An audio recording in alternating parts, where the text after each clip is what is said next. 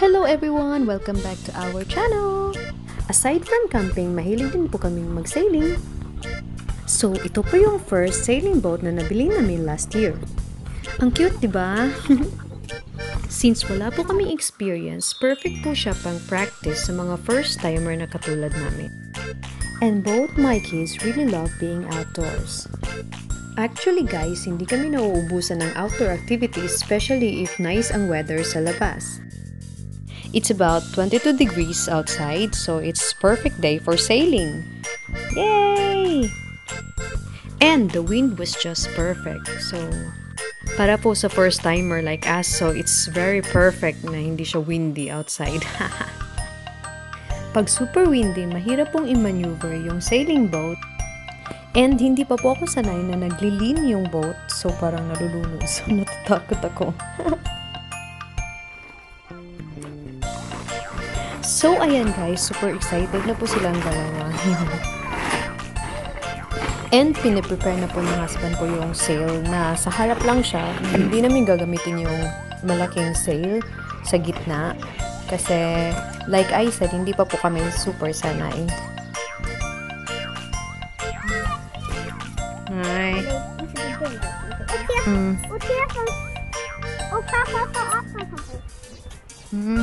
Tour ka nu då?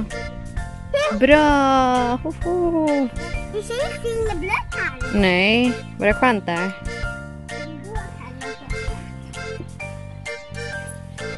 So, yan po yung gagamitin naming sail at hindi yung blue na nasa gitna. So, ayan, feel ko na yung summer kasi nag-open sandals na ako.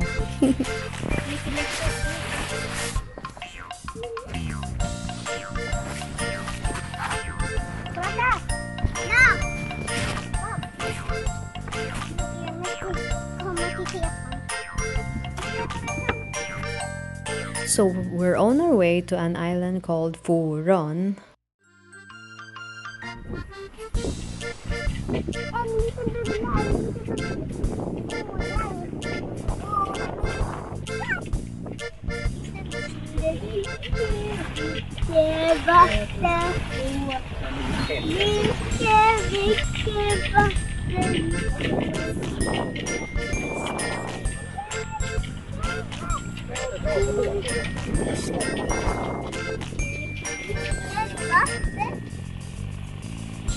So guys, ayan, we're almost there. As of this moment, we're using the boat engine because it's quite shallow on this area. Bam, mama, Mia.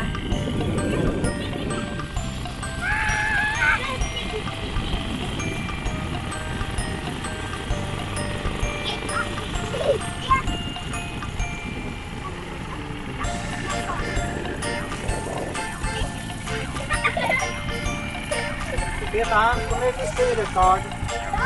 Kom ut och styr ett tag. Vad heter den då? Vad heter den? Vet du själv? Ja, jag vet inte. Du vet inte själv och där vet inte jag heller. Jag vet inte du heller. Nej! Nej, det kommer krascha, pappa! Titta, det är 0,0!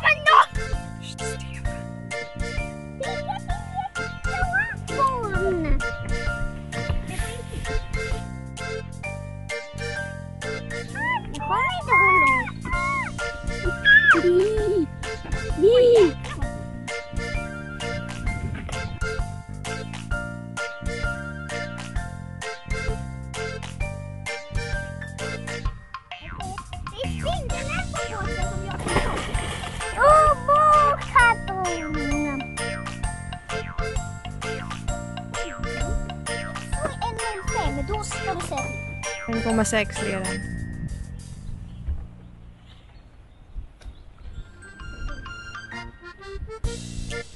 En något till.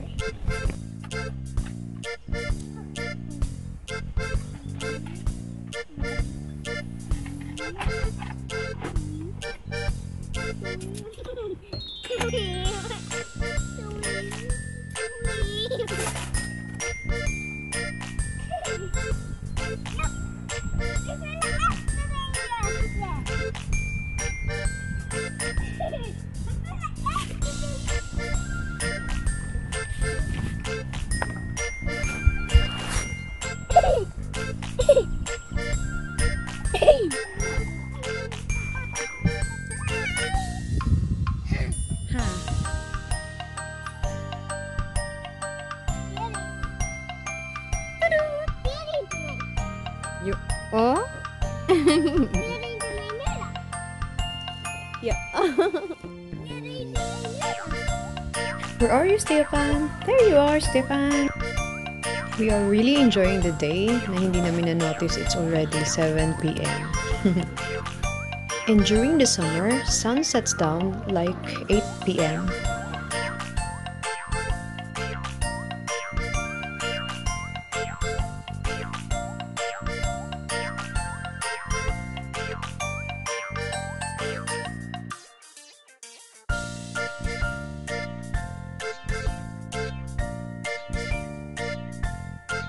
You guys may be confused why hindi pa madilim dito kasi 7 p.m. pa po and we had our dinner at the boat as well because it's very nice weather. Thank you for the coffee.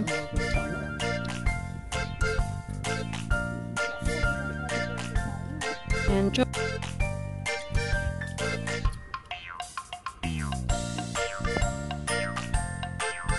we watch out how much coffee niya.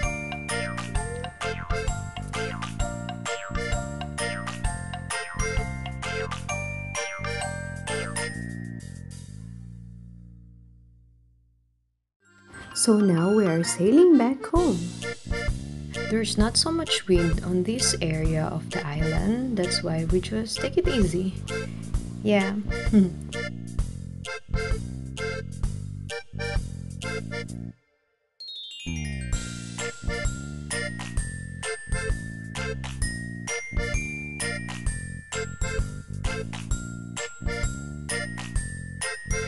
Inte spela med er. Hallå där! Där står jag båten. Och det är den lilla och det här Tora.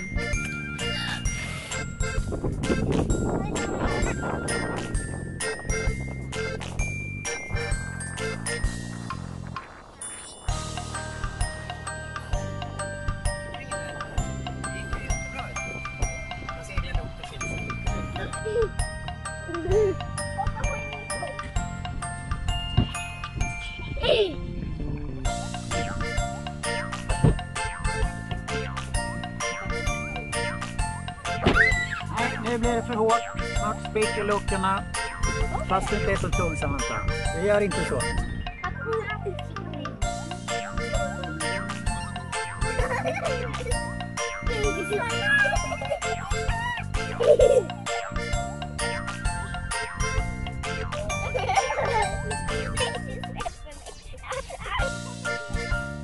We are finally entering the harbor.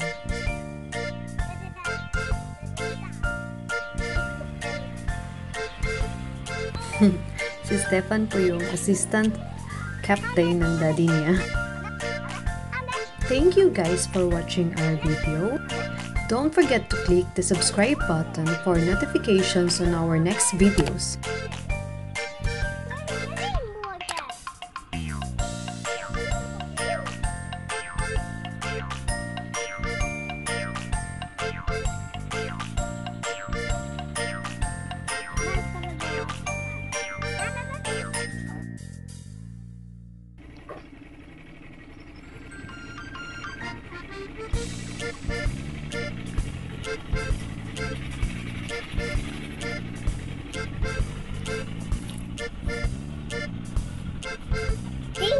Det är inget riktigt hål. Det är inget hål. Det ska väl vara i vattnet.